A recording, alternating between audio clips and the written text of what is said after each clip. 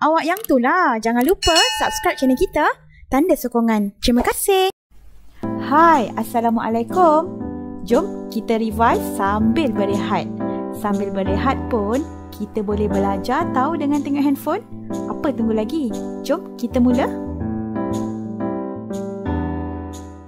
Hai semua, so jom kita sambung chapter 10, discussion untuk bahagian yang ketiga under application of standing wave. Okay, so dalam subtopik ini kita akan lihat 3 application of standing wave under stretch string, which is the string with fixed end.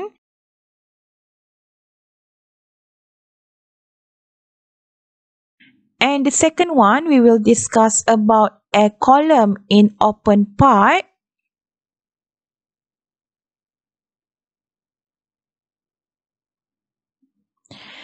And the last one, we are going to discuss about a column in closed pipe.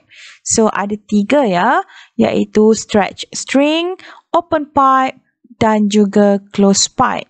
Okay, so jom kita mulakan dengan application of standing wave yang pertama, iaitu stretch string. Jadi, berdasarkan gambar rajah di bawah ini merupakan contoh standing wave produced in a stretch string. Okay, so here we have 3 patterns of the standing wave produced in a string.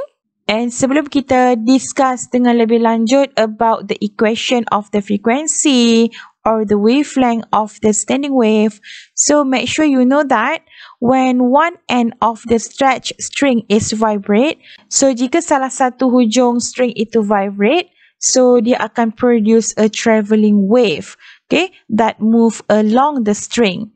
And what happened to the travelling wave bila dia travel sampai ke hujung satu lagi, and the wave will be reflected from the other end. And second point, the wave interferes with its own reflection, and so a stationary wave is set up as shown in the figure. So now, based on this diagram, you can see here at both ends of the string, okay, the note will produce. So we can label all the note and anti-note in the diagram. So pastikan awak tahu bagaimana untuk label note and anti-note pada standing wave yang terhasil pada string tersebut. Boleh? Alright, so now the important things that you must know about the stretch string. The equation of the speed of wave on a string is given by V equal to square root T over mu, where T is the tension in the string and mu is the mass per unit length. Okay, so mu is equal to mass of the string M over the length of the string. Pastikan awak tahu bagaimana untuk kira V dan juga bagaimana untuk kira mu. Dan untuk stretch string, awak kena ingat di mana a stretch string can have standing wave only at certain frequency. Jadi sekarang kita akan kira pada frekuensi mana standing wave akan terhasil pada tali tersebut. Jadi kita akan mulakan dengan fundamental mode atau nama lainnya adalah first harmonic. And the frequency of the fundamental mode or first harmonic can be write as F1. Jadi untuk rajah yang pertama merupakan pattern of the standing wave for fundamental mode or first harmonic. Kalau kita perhatikan betul-betul, the pattern of the segment for the fundamental mode is actually the dorayaki pattern. Saya selalu pesan pada pelajar, bentuknya macam dorayaki.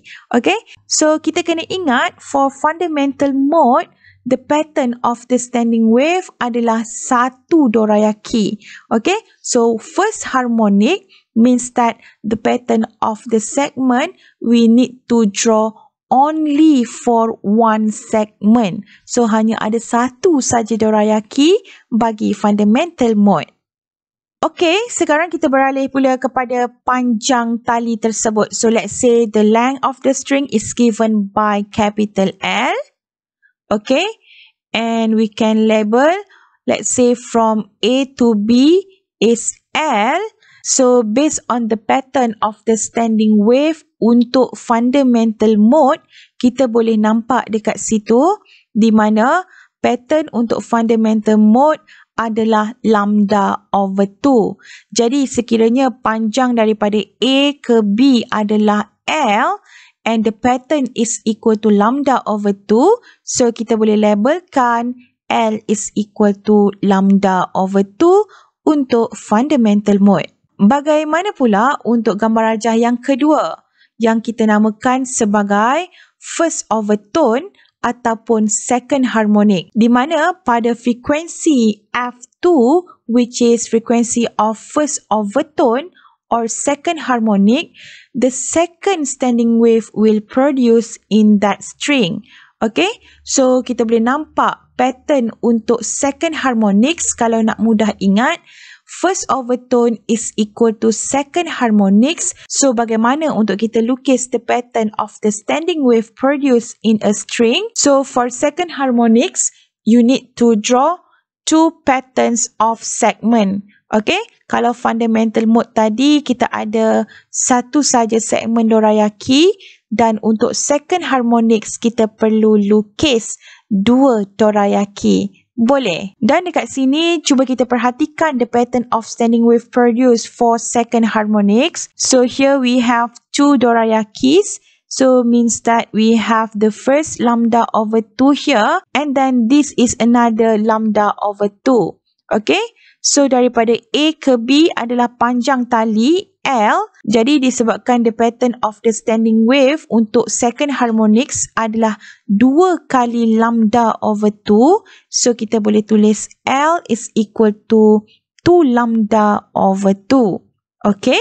So at frequency of F3, the second overtone or third harmonics of the standing wave will produce. So kalau dekat sini kita nampak the pattern of the standing wave untuk third harmonics iaitu 3 kali bentuk dorayaki. So pastikan awak tahu bagaimana untuk lukis the pattern of the standing wave produced in the string based on the frequency. Okay, so kita ada F1, F2 and F3, dan perlu ingat, okay, nama lain untuk second harmonics adalah first overtone, third harmonics adalah second overtone. Jadi bila soalan sebut second overtone, awak tahu pattern of the standing wave produced dan equation of L is equal to 3 kali lambda over 2. So kita boleh perhatikan dekat sini kita ada first lambda over 2, the second of lambda over 2 and the third lambda over 2. Therefore, the length of the string L from A to B is equal to 3 times lambda over 2. Okay? So sekarang kita akan beralih pula bagaimana untuk kita tulis equation of wavelength and frequency untuk case stretch string. Okay, jom kita mula. Ini adalah gambar yang kita discuss sebentar tadi. Okay, so we can start with the first one, which is fundamental mode. Alright, which is first harmonics. Okay, so kita akan tulis equation wavelength lambda. Since L is equal to lambda over 2, therefore lambda untuk fundamental mode atau first harmonic is equal to 2L. Okay, so we can just rearrange equation L equal to lambda over 2 dan kita akan dapat lambda is equal to 2L. Seterusnya, untuk second harmonics ataupun first overtone, based on the equation L is equal to 2 kali lambda over 2. So kita akan dapat L is equal to lambda. Therefore, the wavelength for the second harmonics ataupun first overtone is equal to L. And then for the third one, since L is equal to 3 lambda over 2, rearrange that equation. So we're going to have wavelength for second overtone or third harmonics is equal to lambda equal to 2L over 3. Okay? And how about the frequency? So before we derive equation of frequency for all harmonics, so remember that V is equal to F lambda, where V is the speed of the string and is equal to F times lambda. So F is equal to V over lambda. Okay, so since lambda is equal to 2L untuk fundamental mode tadi, so kita boleh tulis F1 where 1 is stand for the number of harmonics. So F1 equal to V over lambda. So lambda equal to 2L. Akhirnya you dapat equation for the frequency of first harmonic is equal to F1 equal to V over 2L. Untuk yang kedua pula, kita ada second harmonics.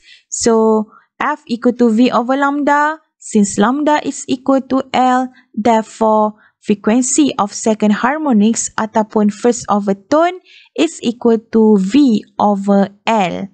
Boleh? So kalau kita cuba compare equation F1 and F2, you can see the pattern of the equation where we can write that F2 is actually 2 kali F1. So we can relate the equation F2 and F1 where the frequency of second harmonics mesti 2 kali ganda frequency of first harmonic. Okay? Dan sama juga untuk third harmonics F3 where F equal to V over lambda, but the lambda for the third harmonics is 2L over 3. Therefore, F3 is equal to 3V over 2L. Atau kita boleh katakan the frequency of the third harmonics mesti 3 kali ganda frequency of first harmonics. Okay? And kita boleh buat kesimpulan dekat sini di mana, so in general we can write that equation of the frequency for stretch string Fn is equal to Nv over 2L. Jadi kalau kita nak kira frekuensi untuk third harmonics, so F3 is equal to 3V over 2L. Ataupun kita boleh guna formula Fn equal to NF1 jika kita ada frekuensi of first harmonics. So kita nak kira pula frekuensi of third harmonic, for example, kita boleh terus saja masukkan Fn equal to NF1 di mana nilai N itu adalah the number of harmonics. Dan untuk stretch string, the number of harmonics adalah 1, 2, 3, 4, 5 dan seterusnya. Okay, so sekiranya soalan bagi awak nilai frekuensi of first harmonic, kita boleh terus kira frekuensi of third harmonic where F3 is equal to 3 times F1. Okay, dan seterusnya untuk stretch string, jangan lupa the equation of the speed of wave in the string is V equal to square root T over mu, and if we substitute V in the equation Fn equal to Nv over 2L, finally awak akan dapat satu equation Fn in terms of T and mu. Okay, where Fn for the stretch string is equal to N over 2L square root T over mu, where mu is the mass per unit length of the string. Boleh?